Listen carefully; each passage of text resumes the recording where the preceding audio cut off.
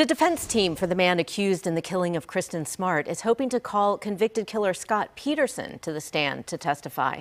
Paul Flores has been charged with murdering Smart, who disappeared 25 years ago. But his defense lawyer is calling on Peterson to testify because he and Smart knew each other when they both attended Cal Poly.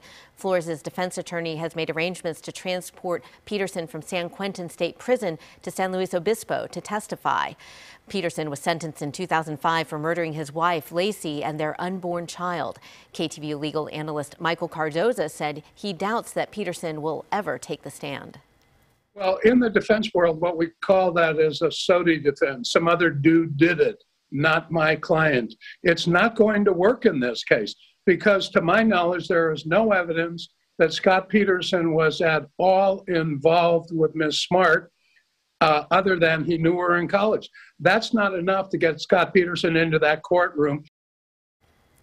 Prosecutors are now outlining evidence against Flores and his father, Ruben, who has been charged as an accessory. A judge will determine whether father and son will go on trial. Smart's body has not been found.